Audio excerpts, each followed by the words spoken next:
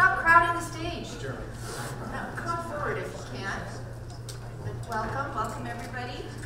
Apparently we are at TV versus online. If you were in the wrong room, you're stuck here now anyway. So, thank you for joining us.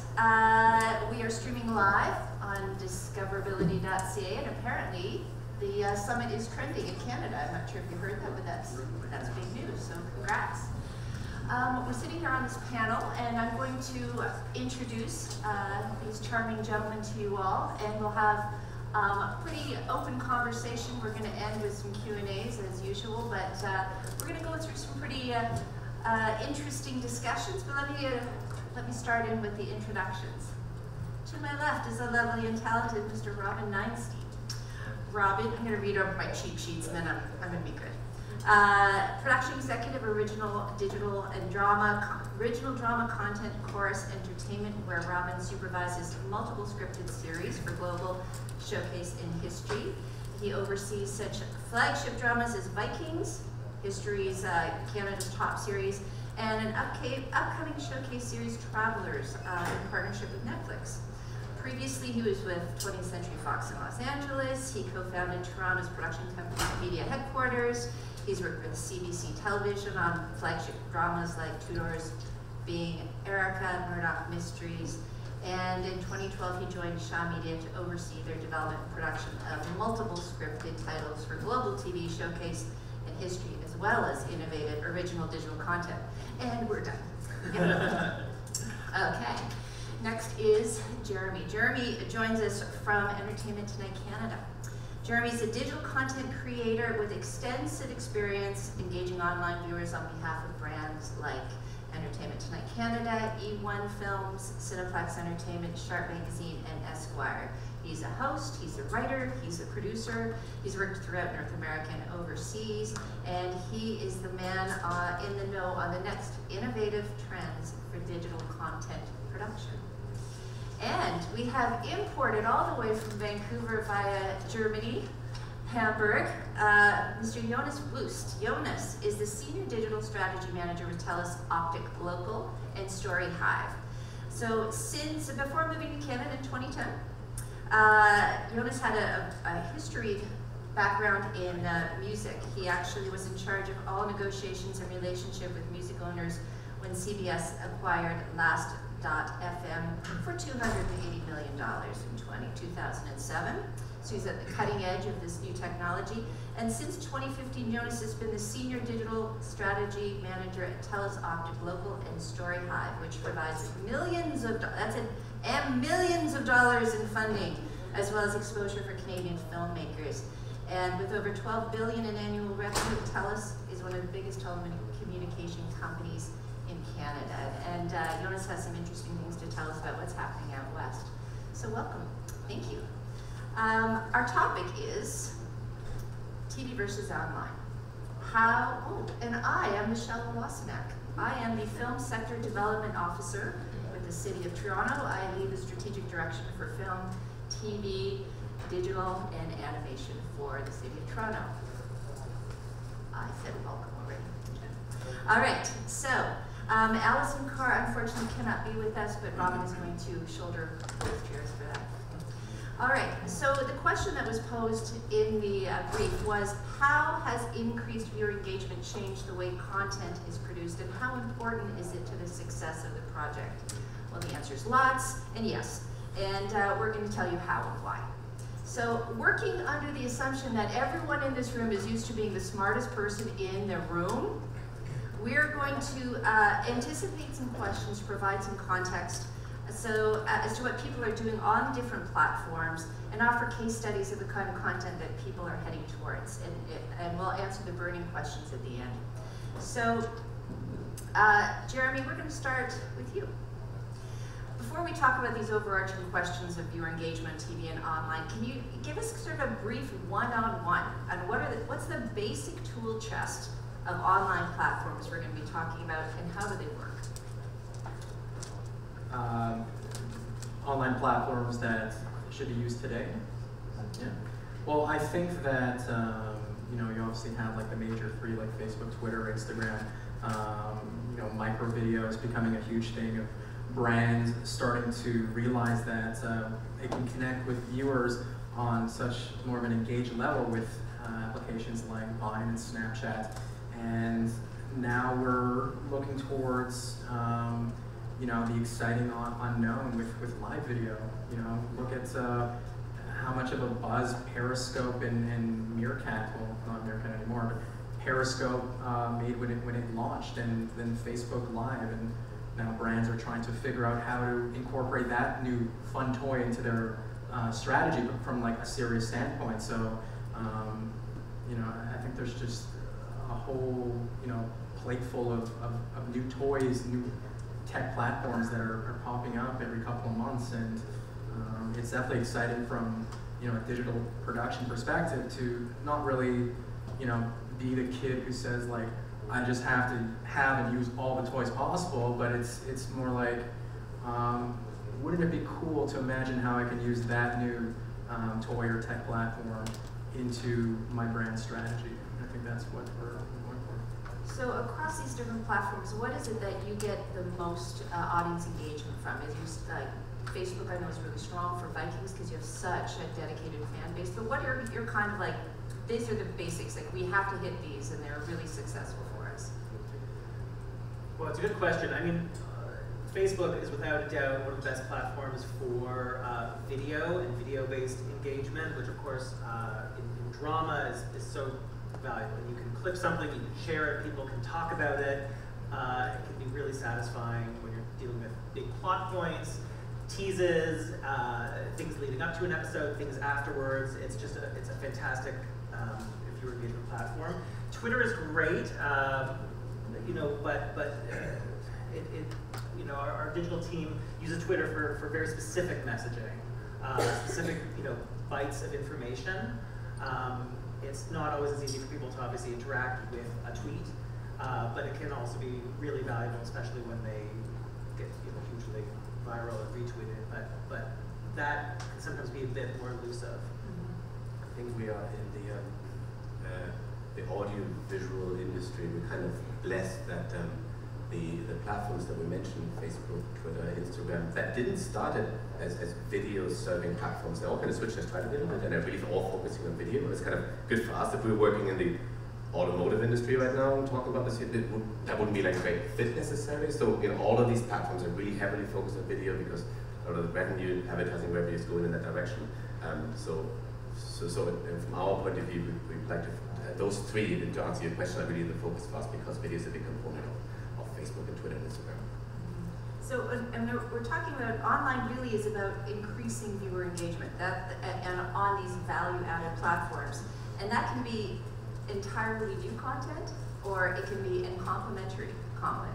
And you guys all offer different versions of that. So let's say, Robin, Vikings is about entrenching that fan base and that franchise. It's about, it's designed to draw eyeballs. It's designed for audience members. And how important is it for creative content production partner to be involved there? Can you talk about these two formats not being mutually exclusive for you? Sure, yeah. I mean, for us in drama, we can never take our audience for granted, not for one season. You can never just assume that because everyone showed up last season, they will show up again. You have to constantly re-engage and shore up your fan base and satisfy them and give them opportunities to engage with the content in new ways every season. You can't repeat yourself. So for season 4 of Vikings, like Vikings has been a wonderful hit for us on history and across a lot of our partner platforms. But for the 4th season of Vikings, we knew we weren't going to have, say, the kind of paid media campaign that you would have when you're launching a brand new series. But we still knew we had to do something really special, really big, to let the fans know that the show was coming back and to also tease a little bit of what was to come and just re-engage them after being off the air for a year. So we came up with a really wonderful project called Vikings: A World Revealed, and I would love to actually play a clip from that so you can get a sense of what it was.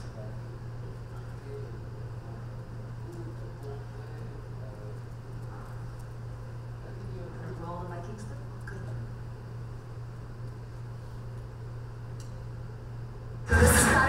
Join us on an epic journey into the world of Vikings.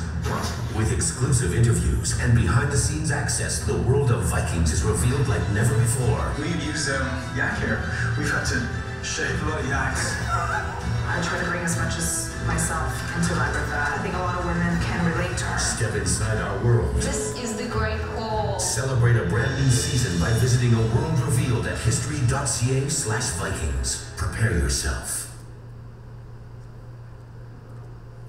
It's cool. How was that received?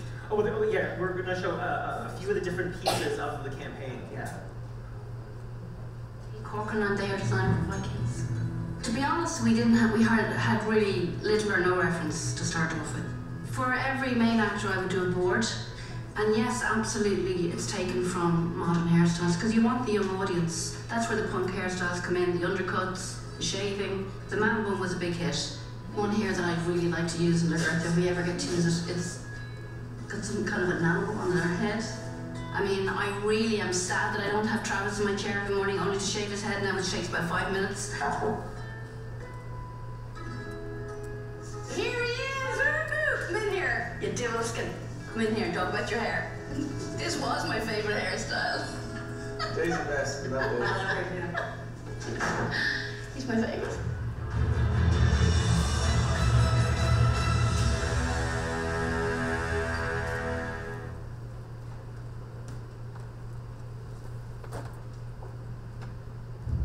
So here we are. This is where you do your office work, your accounting. This is where I do my accounting, yeah. The Wessex bills, we cover them here. You eat the fruit. That's not real fruit. I thought it was stage fruit.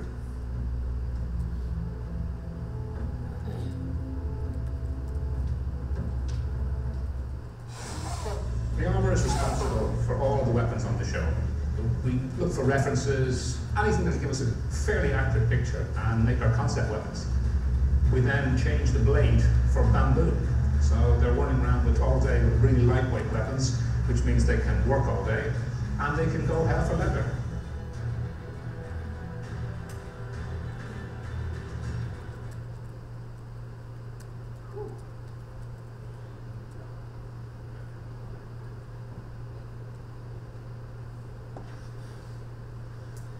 That feels Yeah. like a win. And that was, 1 million. so yeah, we had a reach of 31 million with this campaign, and that's enormous, obviously, and well exceeded our expectations, and was a fantastic example of how to reach a lot of people across a lot of different platforms with without the same resources of a major paid media campaign. And you know, we tried to think a lot about, well, how can we do this off the top? You know, how are we going to create an experience that is meaningful, that people are going to share, that's going to transcend any one platform? And so we knew we wanted to create an interactive experience. We felt that that was going to be really important, especially because this was a digital initiative that had to offer something different from the linear experience. And we wanted something that was really interactive, and there was a terrific digital shop here in town called Jam3 that we worked with in creating this campaign and this initiative, A World Reveal, which was both a website, but it also featured a lot of content that we could then push out on many platforms. So it's cost effective. You're actually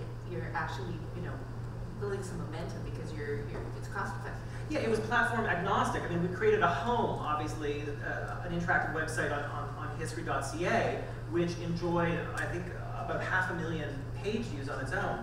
But actually, that just pales in comparison to how many people we reached, where we took the individual pieces of content and then sent them out across Facebook, Instagram, Twitter.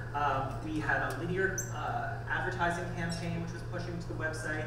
And they were on YouTube. They got shared tremendously. And I think that was a real lesson for us, that rather than only asking people to engage with this digital initiative on a specific website, when we have the opportunity to create a lot of spin-off content, that should really be embraced, because we can reach just exponentially more people. That aggregate is the real win here, Mm-hmm. right? Yeah. And what you're giving people is more than a peek behind the curtain. You're giving them that personal connection. And we were talking about how important it is, if you're going to delve into the digital stream and the online stream, it has to be authentic. It has to reach, it has to be relative to the audience, because they have to be able to get into it and share it. That's where the success comes. So maybe, Jonas, do you want to speak to, maybe a little bit about what's happening out west with TELUS, which, we've had this discussion, but TELUS is different out there than it is what we think, perhaps. I'm sure all of you know this, but there might be a few people that don't know this, that over in the west, in BC Alberta, TELUS is not just a cell phone company. I'm sure you all TELUS subscribers in here, but we're also a BDU, a cable provider that can get you internet connection. So as an example, we don't have Rogers over in the west. You can, for example, get TELUS.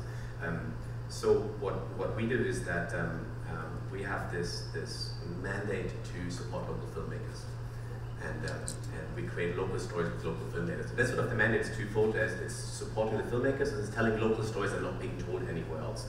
And we do that through a number of different programs. And it's really shifted for us the way we do it. Traditionally, we would have just made stuff and put it onto our VOD service, TELUS VOD service. That was kind of back in the days. But since then, we realized that what we really try and do is make an impact for the filmmakers in the communities. And in order to do that, we want to reach an audience. And we realized, well, it's okay. There's an audience, of course, on our VOD service because we have lots of subscribers, 1 million subscribers now. It's fantastic. It's really good. But there are a lot of other people in Western Canada, actually all over Canada, actually all over the world, that might be interested in a local story about surfing in Tofino. That's a really amazing surfing in Tofino. So we did like a big story of this, and we realized, well, we want to find the audience, and it sort of goes back to your point, Robin, like realizing that we need to go where the audience is, and social fast is a huge, huge thing. And we have a website, but I don't even go to our own website, because I can ask people to come to my website, that's cool, right? But people are already on Facebook, they're already on Twitter, they're already on these other. Why don't I just go where they are? It seems to be like a little more straightforward. And so we put a lot of emphasis on reaching the people with our video content, reaching them where they are, and sort of to the earlier question, that is for us largely Facebook, YouTube, Twitter, and Instagram.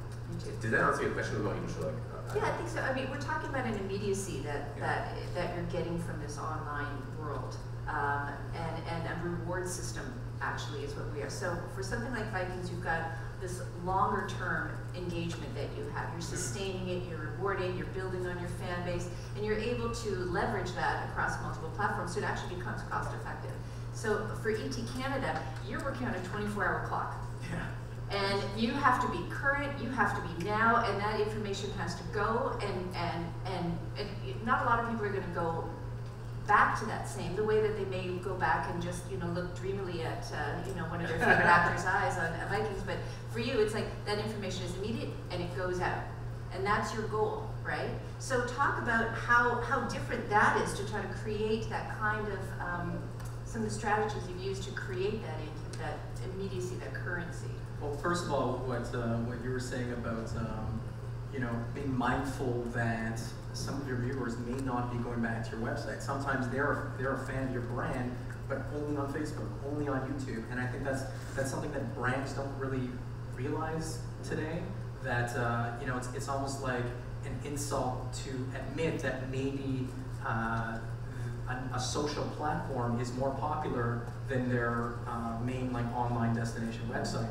But I think it's just so important to treat all these initiatives, whether putting your brand on Facebook or Instagram or Twitter or even Snapchat. It's to realize that the viewer there is going to resonate with the content that you're putting on that platform. So maybe your goal may be to try and redirect them back to the motherland, but to them, Snapchat, your Snapchat channel on the application is the motherland to them. Mm-hmm. And you just have to accept that and just create its own ecosystem there. As far as what our day is like creating online content for ET Canada as a digital property, it's really I would say it's about trying to overcome that challenge of putting out such an abundance of content on Twitter and Facebook, and realizing that, especially on Twitter, a few minutes later, it's kind of lost. It's almost instantly obsolete as soon as it gets out, right? I mean, Snapchat is literally gone after 24 hours, but like Twitter, it's there, but it's just it gets lost, and you suddenly have to start thinking about how to create content that's bit more engaging, how to be mindful of the way that you're packaging your content through social posts, you know, just like best practices with thumbnails and headlines, and really understanding the social platform that you're using. And I think just through trial and error, you really have to be consistent with it. Trial and error. Now, this is something that I was finding interesting. Everyone says, ooh, digital world, wild, wild west, go risk, do it, jump in, talk to people, make things happen. There is no right, there is no wrong. There is wrong. Yes, there is wrong, but I think that some of my personal successes, whether it be as myself as a digital creator or with ET Canada as a digital brand, it's really been through trial and error, not looking at a rule book. You know, some of these new applications or platforms on social media don't really have, you know, a set guide of this is what you do, this is what you don't do, this is how to find success. You know, this is how to properly create a collaboration with a social influencer. You know, sometimes there is no rule book, and you really have to take initiative to take a risk sometimes. Obviously, be mindful of like what the consequences could be, but you know, most of the time it's just we go through trial and error and realize, okay, that thing didn't really get as much engagement as we thought, but like, hey, we tried it, and now we can say what does not work. So failure is good, but Yeah. to save everybody a little bit of failure, I think the idea that these online, the digital, the other world, that's all about communication, the same way traditional television is. But if you are posting something on Snapchat and you're not sharing, then you're failing. If you're on Facebook and you're not sharing, you're failing. You have to use your hashtags, you have to have compelling content that is going to go out, or it's not going to work. It doesn't matter if you've talked to the best people in the industry and you have the best looking something, it might just be living in your pocket. So that's something that we need to talk about too, I think, is creating that content is, we've got 3 different sort of models in the way of the financing, and that's always, I mean, that's coming up, I know later, I saw that about the financing, but you know, we'd be remiss if we didn't sort of address a little bit about it's expensive, production is expensive. Jonas, you were talking, you come from the world of music, and now you're at and it's very different, but now you're at a giving scenario where you're actually throwing money at funds, and it is Alberta and BC, so don't go, you know, chase the stage to try to hunt down Jonas for his money, but tell us a little bit about the different worlds. First, I'm going to have to. We're not throwing money at anyone. We you get money and you get a car. Sorry, I had to speak to that. Wait, what was the question? The differences to music? Do you want to make me to make? Well, we were talking about music and how it's cheap to produce something, say $10,000, and then how costly it is to do production. Then we'll talk a little bit about we'll address each of them. So I worked in music my whole life until 1 year ago. And there was a few things in music that were just, I never really thought of it, like the cost of production. In music, that's just not really like a big problem. Like, yeah, if you can get a record, back in the days it was a little different when you needed money to go to the studio and get it mastered and everything. But now you can make a very, very, very, like a professional sounding record that can go to #1 in the charts for, I wouldn't say a wrong number because, but you know, if you have $20,000, $30,000, you can get there, up there. On film, 10x, 100x, 200, like in terms of people, right? The financing is so vastly different. And then the same with the distribution as well. I think the reason why, one of the key reasons why music's been going through that sort of that, some people call it the digital revolution, whatever you want to call it, earlier was just because it was just possible back in the days to send an MP3. It was just a thing. And I'm sure we all remember our moments when we first downloaded that MP3 on Napster. Remember when it took like 15 minutes and you were like, oh my god, 15 minutes, one song, right? I mean, that just was possible back then, but film, that just wasn't possible. So maybe that was a bit of the differences with music. Yeah, and StoryHive now, like with TELUS, what they're doing is that they're investing in filmmakers. Yeah. That's the intention of StoryHive, right? That's correct, yeah. So we're investing in filmmakers, but in a way that the returns are not supposed to go to us, and they're not going to us, they go to the filmmakers. So what we're really trying to do is with StoryHive, which is so we're throwing money in, or we're giving money to filmmakers, and as part of our StoryHive program, it's sort of community-based, and we allow the community, the audience, to vote on who should receive funding from us. And it really allows us to not only get everyone's input because it's useful, what do people actually like, but actually, you know, there's that whole thing about building a community before they even make the film. There's already a community of thousands and tens of thousands of people that voted for this, they invested already. It's kind of like Kickstarter where, you know, when you fund something to Kickstarter, you already have that community of people that, in that case, gave you money. We don't take money from the audience, but there's community building. That's my point. And the idea is that we, as part of Story Hive, we are investing in these filmmakers and they make great content, but what we really want them to do is take that content somewhere else or make sure their career moves forward based on this. So the investment is really investing into filmmakers for them to have a sustainable career in film. In Canada, in fact, no, they can go anywhere. That's totally fine for us. So the investment is not going to come back to us, and that's totally fine. Hopefully they'll not forget us. But I always make that joke with the filmmakers that deal with that.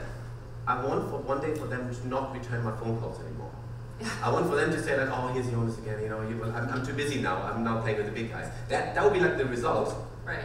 Would that be heard? Maybe a little bit. But you know, the result technically would be kind of they're now in Hollywood. They're now doing their thing, and we're getting there. Anecdotally, we hear that a lot. That because of a film, you give them $10,000 to make a short film. It's not a lot of money, but it helps them maybe with their first production ever. They can then take somewhere else, and we hear a lot that because of that they get jobs here or they travel here and they go to festivals. And IP is so important to our industry, being able to own our own intellectual property and be able to, you know, create that environment that sustains a creative sector, creative community.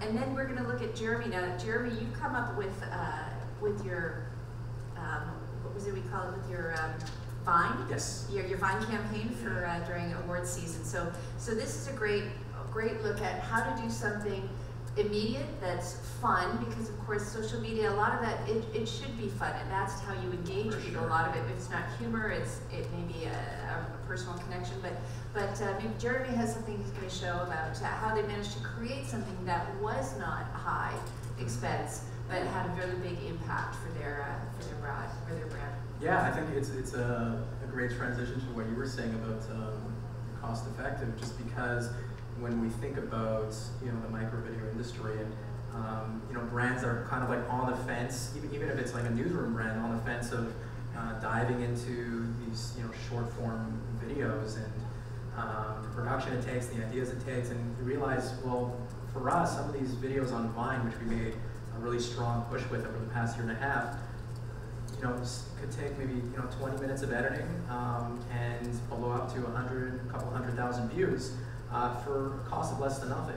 So we decided to, like I said before, take a risk, a bit of trial and error, and look into Vine as a platform.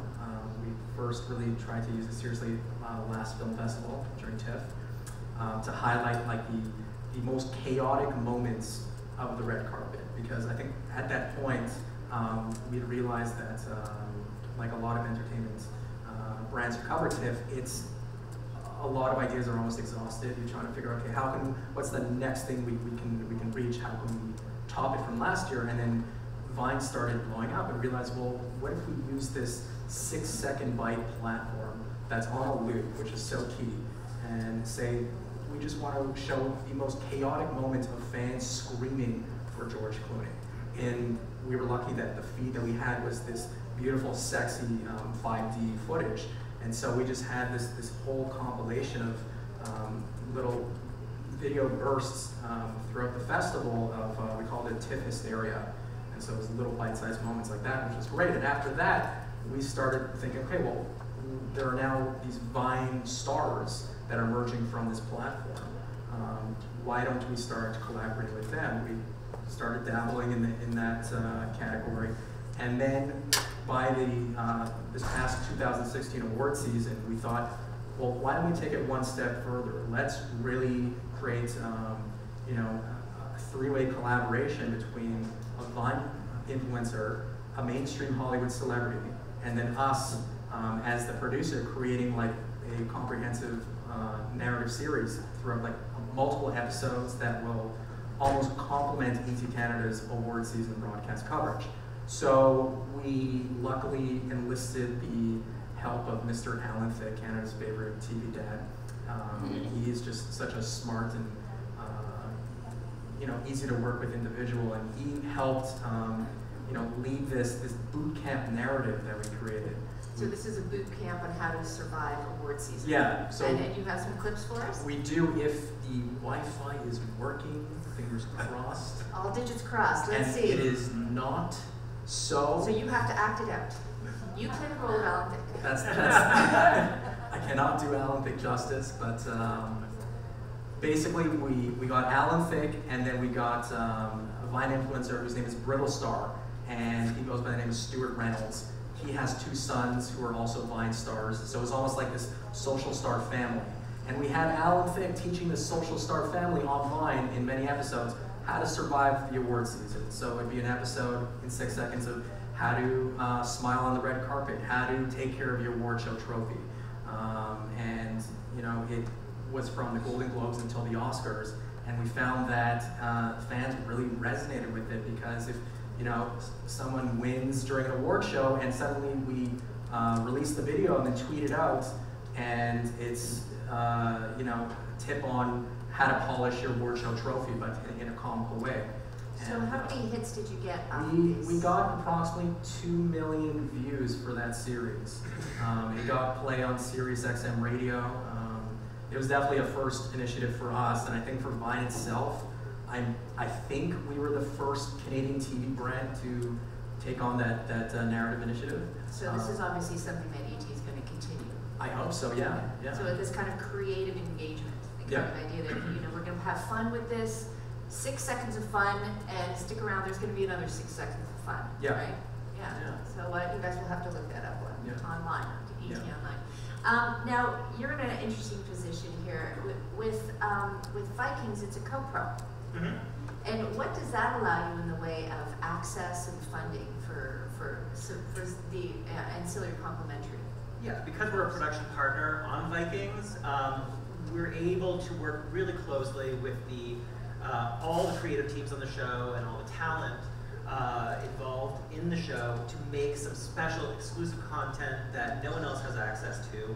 And that's invaluable, because having something exclusive that is truly only available in one place or from one outlet really helps you stand out. And with this project, I mean, we really put a lot of thought into the voice of the project and making sure it was authentic and in keeping with the actual look and feel of the show, that was in touch with what fans were interested in knowing a lot more about, that it featured the actors that they love, and we could only have done that as a production partner. It would have been, we spent a week over in Ireland shooting this, and it would have been impossible to do if it was a different kind of relationship, a more removed relationship.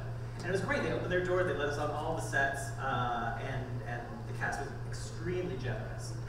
I wanted to pick up on a point that came up earlier, though, which is the importance of trial and error when you are creating this additional content, when you are looking to enhance viewer engagement. If you're creating one piece of content and only releasing it on one platform, that puts a lot of pressure on that single initiative. And you know, when I think about this project, what was great is we created 12 to 15 pieces of content and then put them all out across probably, I'm going to guess, 8 to 12 platforms. And it was fascinating because some did not take and some did, and you learn from that and you can respond to that as you go. You know, for example, Catherine Winnick's videos constantly had tremendous response and social reach and were shared. I mean, you know, Catherine, of course, is one of our Canadian stars on the show, and her audience is so social and enthusiastic and tech savvy that she was just fantastically embraced, and her videos were shared. And it's interesting to see that engagement, and we were able to then enhance that and augment that and help satisfy those fans further. And sometimes, so sometimes what you're doing is you're sending out the message to the world, some of it gets picked up, but also you get haters when you get online. You get haters on TV as well, and then when we were working for the broadcasters, remember how, and here at the City of Toronto, when somebody complains, you know, that carries a lot of weight, versus the 5,000 people, you know, who come out to watch Suicide Squad, you know, at 10 at night when we closed down the streets. 5,000 people are shouting, and we had no complaints, but one complaint carries a lot of weight. We love the haters, though, because the haters help to decide how to steer your content, right? I mean, is that fair sometimes? Well, it's like, you know, what if you had nobody reacting, you know, so you didn't have positive or hateful content, but there was just no reaction. I think that, you know, if you do have negative comments, one way to look at it is these are passionate fans. They are taking the opportunity to really, you know, go on Twitter and voice their opinion. Maybe their opinion doesn't really make sense, or they're being a bit too aggressive, but and on that note, be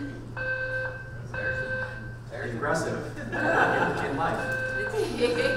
This is not a drill. I'm just gonna wait for the we're cool and everything's kosher.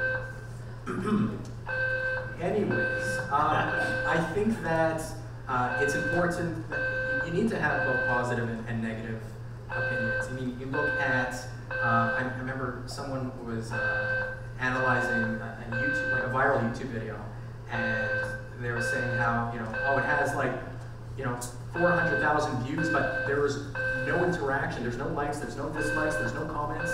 And someone pointed out, well, that doesn't really seem like a successful video. You know, there was no interaction from the viewer. Whereas a video that, you know, may have, you know, a couple hundred dislikes and, you know, a couple hundred more likes, at least you know, like, okay, we're starting a conversation here. And I think that that's the goal of any, you know, news broadcasters. They want to spark a conversation. I mean, you're inviting people to come watch what it is you've created. You need that feedback to know how to respond and create something that is going to target them, that is going to be rewarding and draw those eyeballs back. And that is the same for traditional broadcast as it is for our online world. We deal with a lot of, I don't know if anyone can actually focus on what we're saying, but we do a lot of sort of factual content, and it's especially when we deal with certain subject matters that do create that online discussions. We always know, like, now we're onto something. Clearly, we're creating some sort of change, because on Facebook we see a lot of people from both sides of the debate debating. Often we have a firm opinion when it comes to, for example, we did this big piece about LGBTQ rights, and obviously there's no debate around, there shouldn't be a debate, but there was still a debate online, which is somewhat disheartening, but at the same time it meant for me, okay, we're still touching on something that still needs to be debated. Okay, I'm happy that we're part of it, and part of, you know, pointing people in the right direction when it comes to that debate. Right. The other thing that often comes up is, you know, everybody is being told you have to have digital content to your traditional programming. But the thing that always comes up, okay, how am I supposed to do this on top of all my other work? Woohoo! Just talking between the gaps. I mean, that's a common thing.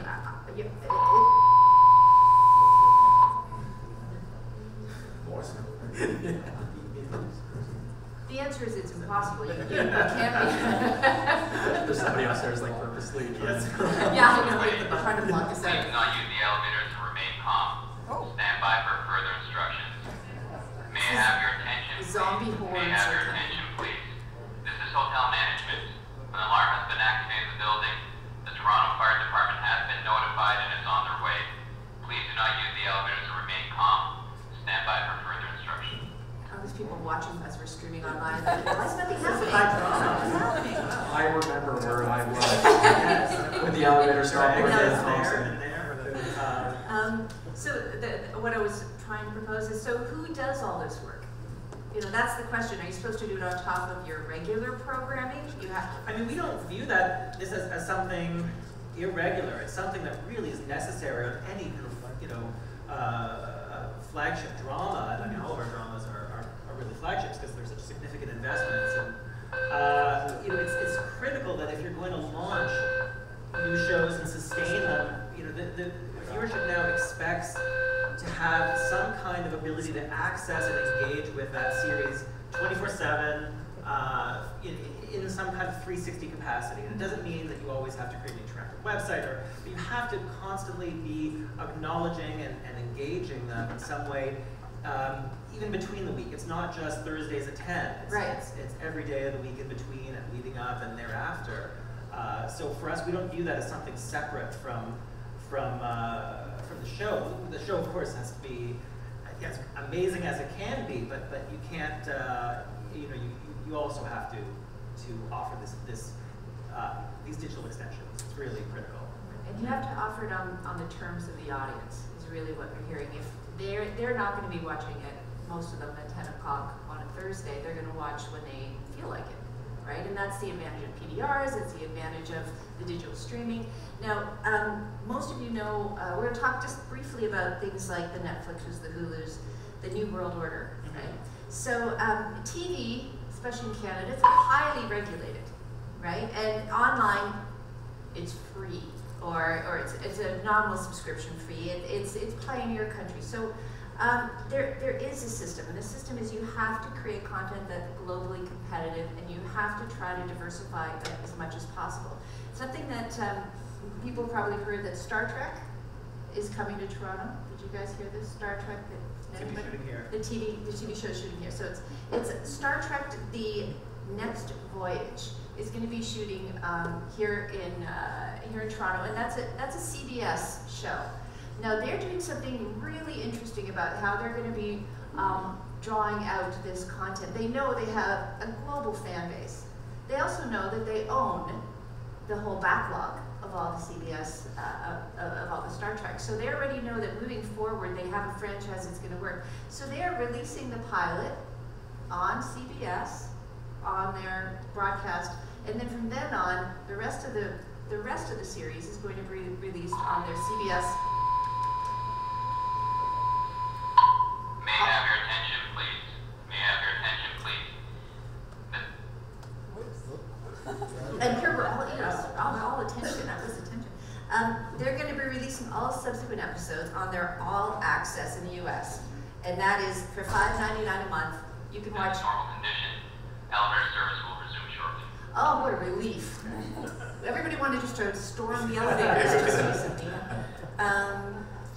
So I mean, this is a really interesting new model that's going to be affecting how Rogers, TELUS, Shaw, how regular broadcasters are looking at this new online world. I mean, did you guys heard that this is what's going to be rolling out with them? What's your thoughts? Well, you know, it's Star Trek fans are going to be thrilled and seeing it, rebooted. I mean, it's interesting. It's a new global strategy for CBS, and I think we're seeing all kinds of new release patterns emerging, and I think we're looking very much at what we can do in Canada, and there are a lot of different kinds of platforms, different ways to launch new material, different ways to get people to discover something brand new, as you're saying, launching it on one service and then pushing to another. That's a critical part of launching something brand new. You want to give as many people the opportunity to sample it, hopefully love it, and then find it in the home where it's ultimately destined to live. I can't really speak to that specific example because I didn't know that they're going to do that with Star Trek. But I think what I'm guessing what they're trying to do is, what we're already discussing, is to have a sort of audience-centric approach, as opposed to protecting things the way they are, or because they were always like this, or they work in existing business models. We have to think about where is the audience actually, and if that's the best way to release it, first here and then there, then good for them. I don't know if that's going to be the best way, but they're going to find out, try and error. That's it. They'll find out. I'm immediately just thinking of that, from a viewer's perspective, bravo, that's pretty cool. That's something that you haven't really seen before. The only first thing that I'm thinking is that they better have a killer pilot just to introduce that, or else, they're not. For what I'm hearing, they have to subscribe to the rest of the series. Yes. Yeah. But then when we talk about these kind of examples, it's fairly easy to talk about Star Trek. That they already have that big following where they can get away with things that 99.9% of the other producers, in fact even more, in the world, they can't do. As you launch something new, that's a completely different strategy. It's still audience focused, but to kind of, to lock it away, you have to sign up to something that would be quite difficult, right? So I think we like to do that, always come up with these examples of what Star Trek is doing, and that might not necessarily work for everyone. Yeah, it could be a canary in the mines too. It's the first one to go out and see how it goes, right? So that's an interesting thing. I think. Oh yes, we're going to get into Q&As. Good timing, please. I think you're going to have to wait for that. Yeah. Is microphone Stefano? Here he comes. My question has to do with the term engagement. And I think from a public service perspective, like the title of the panel, Television versus Online, implies that television old school wasn't engaged or didn't allow for engagement, and online has all these new engagement tools, which I wouldn't quibble with. But when I think of public service broadcasting in the past, like CBC or community broadcasting, always had ways to engage viewers, like with phone-in shows, or even today if we think of, you know, Cross-Canada Checkup is still a hugely popular format where Canadians can call in and hear one another on the telephone to debate content. But that kind of engagement meant that the viewers become part of the content of the show. So Cross-Country Checkup's about what Canadians think, or community media is about bringing in studio panels and people get to be part of the production process. So it's there always has been the possibility for a deep level engagement in content. So my question might be, yes, there's a lot more tools we can use to do that. People can upload their own videos easily, they can text, they can, you know, engage in online chats. Is the engagement that you guys are talking about putting viewers at the center of the content, or is it really just getting viewers on multiple platforms and engaging with them after the fact, I guess? So what's the quality of the engagement, I guess, is my question. And are the new tools improving the depth and quality, or is it like in the old days, it just comes back to your intent as a producer, if you really want your audience in the middle of the show, or, you know, what are you trying to do with your production?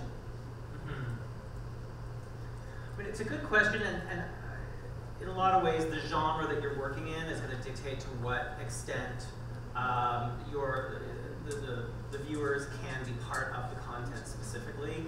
With news or documentary or reality, that's obviously a lot easier than scripted, and you know, challenging to drop the audience specifically into perhaps the show itself, but at the same time, there are a lot of other ways to engage. So I think you have to really tailor that engagement to the specific genre that you're working in. I think it's also about you know, knowing where, first of all, what your target demographic is today compared to, you know, way back when. And something that I think we've all mentioned is incorporating the platforms that you know your audience is there. You know, so if you know that you have a decent following on Twitter, you know, for me personally, I feel much more engaged to tweet in my opinion to a talk show rather than pick up the phone and call a number and get in a conversation. You know, it also could just be the way that technology has affected us over the past 5 years, where maybe we're not all clamoring to get into, you know, a one-on-one voice conversation. Sometimes we feel our new form, obviously, of conversation is through social media interaction. I think that you know, it's worth trying to capitalize on that. From our point of view, it works a little differently because any resident of BC and Alberta is eligible to apply for funding. So in our case, the audience can technically become a filmmaker, no problem, and we do this all the time. We work with people that have very little experience in filmmaking. So kind of because of our model, everyone can kind of engage in it. But I think what you were suggesting is that things haven't changed that much. That there was always engagement, call-in shows. You can always send a letter to the editor. You can always you can always be a hater, or you can always do all these things. If that's what you were suggesting, and I kind of agree with you, to be honest. I think the game is still the same, but the tools are sharper. Yes. Does that make sense? No, I tools are definitely. Anyway, but you know what I mean. It's just like that sharing. Yeah. It's just sharing, for example. That's always the way we are blockbusters, right? I'm telling you, you got to watch this film. Now I do this online. Now I do this really quickly online, and now this really can snowball. So it's all just a little faster. But the mechanisms of recommending content and giving feedback and telling your friends about it, and you know, maybe not liking the show, making that voice, you know, making your opinion heard. It's always been around. It's not like that we invented something completely new. There's the technology and the scale that has really advanced that kind of communication engagement. The scale and the speed, you get instant feedback across many platforms at once, and it can be a lot to take in. And it's important to take it all in, to pay attention to all of it, to be responsive. Questions? Stefano. I have a question. Hello. Question for Robin. As you see some of the content that you create, as you kind of cut that up and distribute it online, like the Vikings piece that you showed, are there instances where you're starting to see some of that content that you share online compete from an engagement standpoint in terms of views with some of your broadcast ratings? And if so, in terms of like number of people that are seeing a piece of content versus an episode? And if so, what type of ramifications or what type of disruption is that causing in terms of like from a revenue or from a production model? I guess the short answer is no. We don't see this additional content that we're launching on these various platforms as competing with some of the core shows. We see them really as being complementary and giving people a chance to just to engage on a broader level at their own time, at their own speed. They can watch 2, they can watch 1, or they can watch all 12. They can watch them over the course of a week. And it's not necessarily interfering. We're just glad that they are engaging with both the shows and this additional content. But they're really sorting out when they want to watch those given pieces. We have another question, this gentleman in the front. Just a comment on the Star Trek. It strikes me that in a world where you don't necessarily own your product, particularly in Canada where you license it, I'd be rather concerned about the CBS model getting traction to where they say, hey, you know what, we can make as much money off of directly feeding our audience. Simultaneous substitution, that's nice. We get some money from that, and it's been a big pocket of money for the US studios up until potentially now. That would be a concern to a country like ours where so many of our broadcasters don't own their product. Yeah, it's true. I mean, it's a new model. Let's see how it goes and see how it impacts. I mean, we're in a time of reckoning right now. You know, with the technology changing, with the rules changing, with the engagement happening. It's a time that really has to focus on our own creative IP. I think that's really important for all of our domestic industry in Canada, and to sustain us as creative cities, as a global creative industries marketplace. I mean, what we're seeing is a lot of new opportunities and financing models are emerging for content. And that's not necessarily a bad thing, but there will be some that exclude certain arrangements. But there are also, I find so many more new opportunities that I think more doors are opening than closing. For example, we have this new show, which you mentioned earlier, Travelers, which is a partnership that we're doing with Netflix. This is a show created by Canadians, produced by Canadians. It's shooting out in Vancouver right now. It's starring Eric McCormack, and it's looking great. And this is a really interesting partnership for us because Netflix is taking many territories outside of Canada. But in Canada, this is going to be a wonderful flagship new drama for Showcase. And this was a way that the producers were able to get the show made. So that's just one example of how sometimes there are doors that are actually opening, and we're evaluating each model as a potential opportunity. And you said some important things. It looks great. Yes. The content is interesting. It's now. I mean, can you tell us a little bit about just like give us a tagline on? Well, there are some people among us, and they have they're here from another time and place, and they are. I can't really tell too much more. You'll have to look online. I think we've released a little bit of information, but look online. That's the answer. But speaking of, we're already thinking about very big questions as to how are we going to get people on the wavelength of the show. It's probably not going to debut for at least 6 to 9 months, but we already as a team, our digital team, our marketing team, we're working very closely with the producers to think about how do we get people already on the wavelength of this brand new show, which as you were saying is it's very difficult to launch. It doesn't have a pre-existing ground zero fan base like something like Star Trek, and we're excited about that. People, as much as there are some really dominant brands that will already grab people, there's always an appetite for that new, really exciting, interesting idea. It has to be distinctive, and this is. And we're already thinking about how to use digital extensions, social, to get people on the wavelength and excited about this brand new project. And, sort of holistic approach. Absolutely, it's already well underway 9 months in advance of launch. Question. Hi there. While social media does have the ability to increase social and community engagement, you did touch upon it, but how do you streamline your messaging and as well achieve relevancy amongst the mist of so many contributors and content creators? Do you mean like as part of your own team? As part of your own team or your individualized brand? Well, if we're talking about your own team, then obviously making sure that everyone's on the same page for like a really thorough digital strategy is so key. A lot of brands, I find they would treat social management or community management just as, you know, we'll have just like a bunch of people kind of have access to the social accounts, but maybe they don't really have social media experience. Maybe they don't kind of understand really the best practices. And as a result, you can see just a lot of inconsistencies with the brand tone and messaging on something compared to like a Facebook post compared to Twitter, or the way that you're posting something to YouTube. So obviously, yeah, making sure that everybody's on the same page and understands that, you know, basic 101,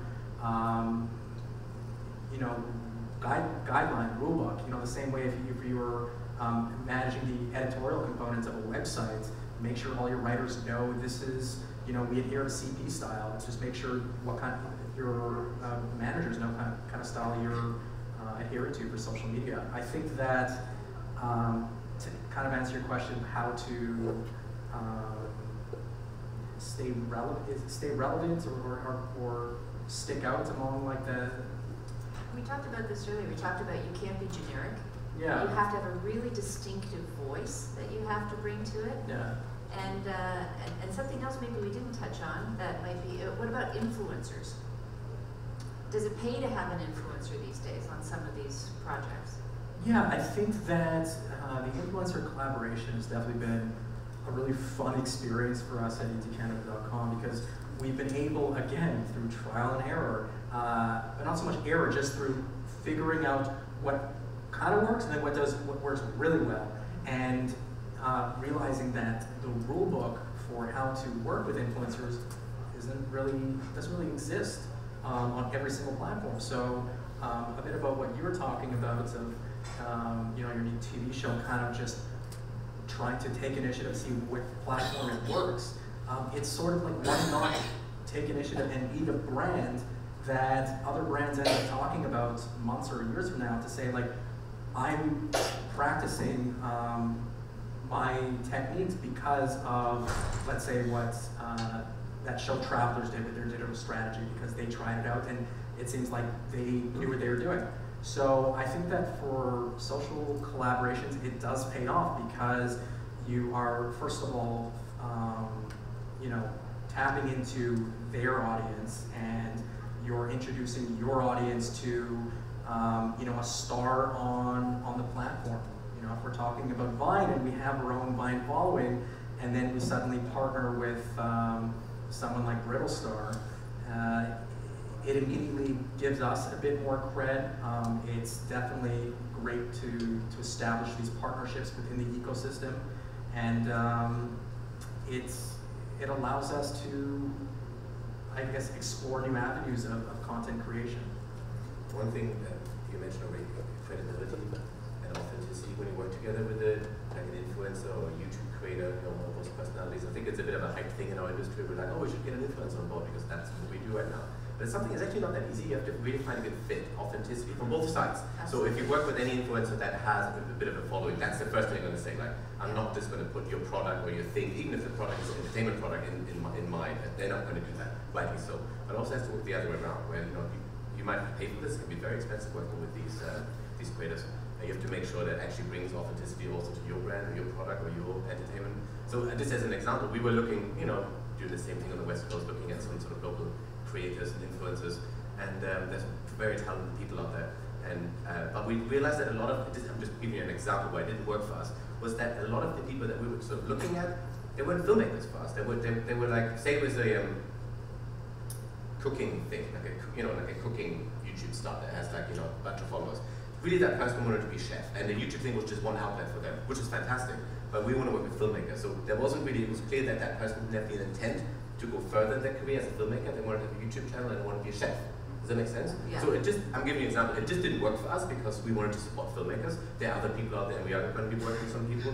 Just trying to illustrate that it's actually quite hard to find someone that fits into your strategy. Find someone, a YouTube influencer or YouTube creator that fits into your strategy is actually a lot of work these days. For sure. And the caution may be also that don't just put content out there just because you feel you have to fill that void, because that's an easy way to lose folks. I mean, they're gonna drive to your site, to your platform if you have something interesting to say, unique, you have a view that is relatable, and that is, and you know, steal from the best. That's what this whole industry is about. Steal from the best. Find out what people are doing that is successful, and how can you put a spin on that? Your spin on it. Yeah, we talked about how important it is to have a lot of content on a multiplicity of platforms, but you don't want to go so far as to start throwing spaghetti at the wall and just seeing what sticks, because that can be really dangerous. You have to really know your voice and be true to that voice and have that be consistent across all the content. We were really cautious about that with this campaign, and I mean, I think back even to when we first launched season 1 of Vikings, and a lot of people were starting to think about the show, but they hadn't seen anything yet. They didn't really know what it was, and some of what they came up with, this is very early days, were more kind of jokey memes, you know, more like the horn helmets and Hagar the Horrible kind of, you know, Saturday morning cartoon kind of concepts, which we quickly let go of, and people let go of the moment they saw the show. Right. Because this was a show that really took these people seriously, took them as human beings, and people who could deeply feel something for and relate to. And that kind of tonality just did not work.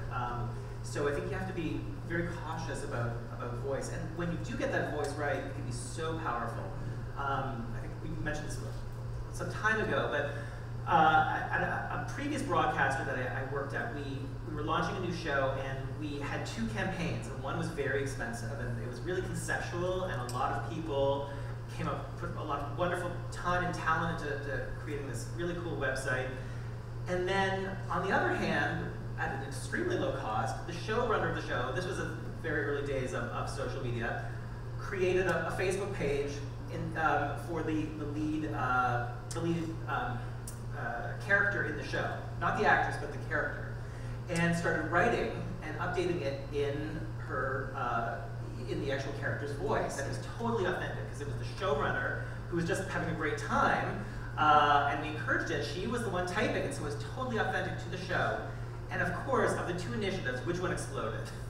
But the Facebook page that cost almost nothing, and this beautiful conceptual site was not really what people wanted to engage with. So that was a real lesson in how critical it is to be true to the voice of the show and what people love about a given series. Yeah, there's a universe of choices out there. So what's going to make yours feel like you care about what your audience is going to be, you know, watching, being a part of. I'm trying to be mindful of the time. How are we doing here? 5 minutes. 5 minutes. Any other questions? Oh, good. Imagine, I guess, I was trying to imagine someone who watches a TV show and isn't that interested in what's happening online. Is there still an effort to drive from TV to online, or is there an effort? And maybe is there any risk associated with that to the broadcast, I guess is how I'd maybe put it that way. Or do you do it? Is there any drive at all? Do you care? Or is that person just left to the TV show? Well, I know for E2 Canada, we definitely make like a conscious action to put digital elements into the news broadcast to drive to either what's trending online or what's trending on e2canada.com. So I think it's obviously pretty important to make sure. I think viewers are much more engaged these days when the broadcast has digital elements. You know, I think it's like you said, they want that 360 experience. They want to, you know, I want to be able to watch the Oscars on a linear experience, but then also have my mobile device and have my laptop open and see how the Oscar brand is interacting with me on social media. Maybe there's a value-added video on the Oscars website. So I think, yeah, for us, we definitely try to incorporate our digital brand within the TV brand every night at 7:30, and I think that it's a success. Robin, you've got background with like Tudors and a bunch of other shows from the CBC as well as the Vikings. How does that relate? That question right for you? Well, I think the world has changed so much and continues to, and you kind of have to, obviously embrace that. And right now, when we're launching shows, I mean, we used our linear platforms. That initial piece of video was actually an ad that ran on our linear channels, pushing to this initiative, pushing to the digital website, which in turn had a lot of great content that was pushing back to linear. So it's a bit of a virtuous circle. And in a kind of world of so many choices, we're just happy to have people engaged, and we want to reward that and satisfy our fans and shore them up, get them excited about the return of the show.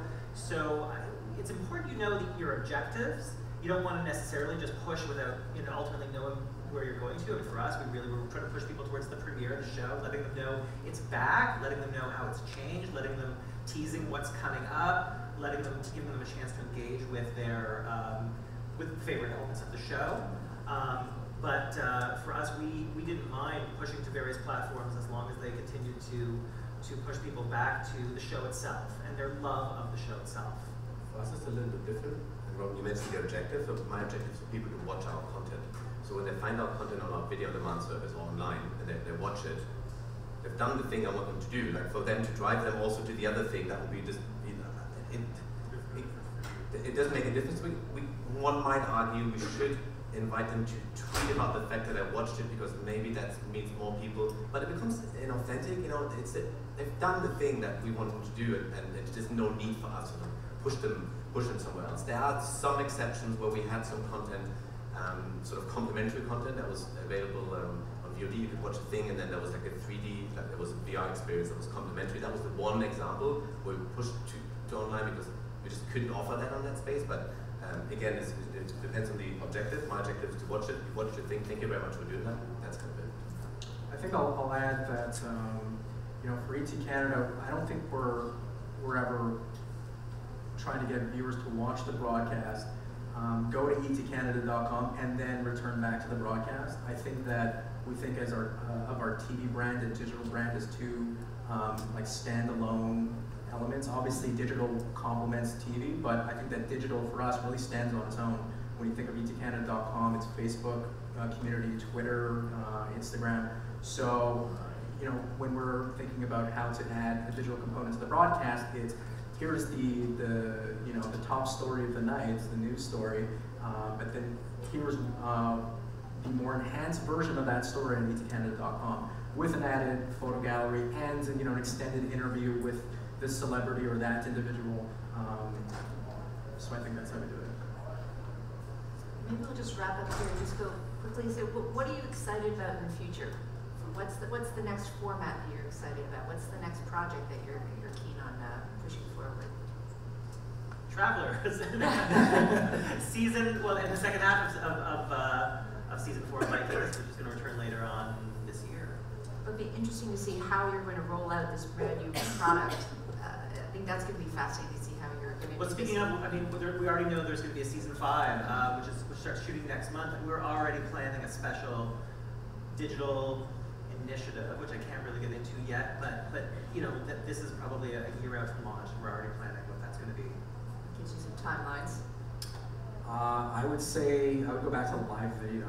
I think that Facebook Live is going to present some pretty incredible opportunities for not just TV brands. I think all brands, once they start trying to figure out how it works for them or if it works for them, the opportunity for a TV brand to live broadcast an interview or even like a fully produced, Facebook show to an audience that could potentially far exceed your broadcast audience, and then realize you're pretty much not really paying anything for that.